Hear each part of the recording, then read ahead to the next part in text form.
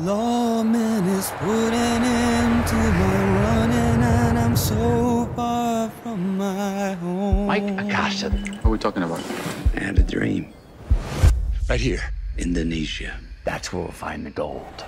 He's a geologist. He's been living in the southeastern part of Asia for a long time. He speaks the language, among some other languages as well. He's a mestizo. His father is English. His mother is Venezuelan, and he's been living a little bit all over the world. Has a very international upbringing. Has been living between the first world and the third world constantly all his life, and he wants to find gold. Is coming down from the gallows, and I don't have very long. Wait! We found nothing, and the workers are leaving. Wait. Kenny, look. We got a gold mine. We got a gold mine.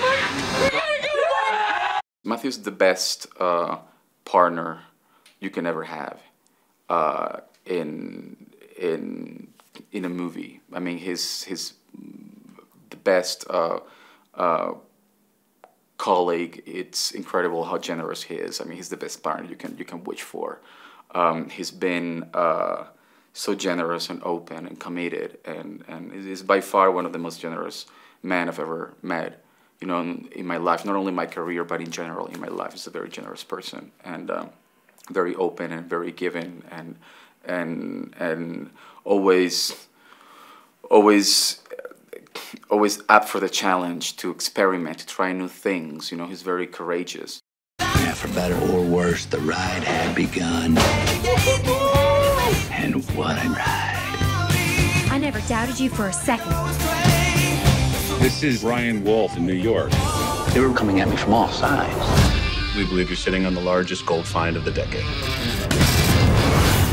I love the story, and I love what Steven did with it. This is a story that had different incarnations, where it was a long process for this script to become the one that we're shooting right now.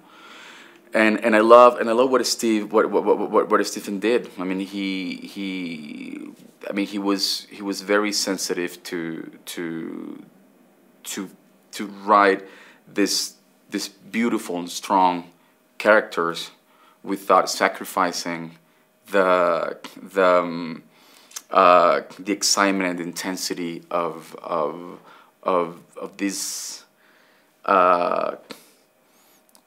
of the scheme that might or might not happen in the movie.